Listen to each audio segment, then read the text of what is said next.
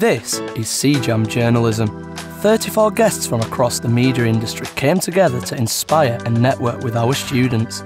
They offered advice, experience and top tips to help them forge their careers. Guest talks and a Q&A were followed by a competitive speed pitching session. Students pitched their ideas one-to-one with industry guests to win their placements. A total of 100 were awarded this year, the first step to their dream career.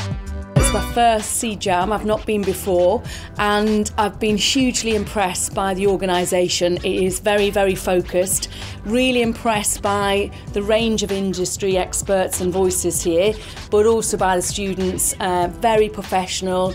It's quite hard to come and pitch. Everyone has been really lovely, even those ones who are a little bit nervous got over their nerves or just fronted out and said, I'm really nervous, and we just had a conversation.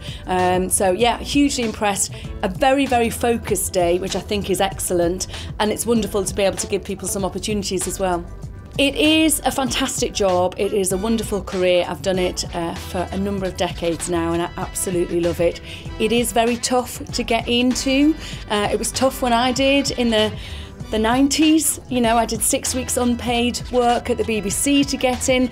I think for me, the best advice I can give anyone, and that's what I learnt from today, those who come with a strong idea, who storyboard it, who tell you what they see pitching to us in television, what pictures, who they talk to, what's the new angle, they are the people who are going to get noticed. So it's all about ideas. These placements will help me in my future career 100%. I'm in the industry now, kind of getting my foot in the door. Hopefully it will just be a snowball, and 20 years time I'll be reporting news.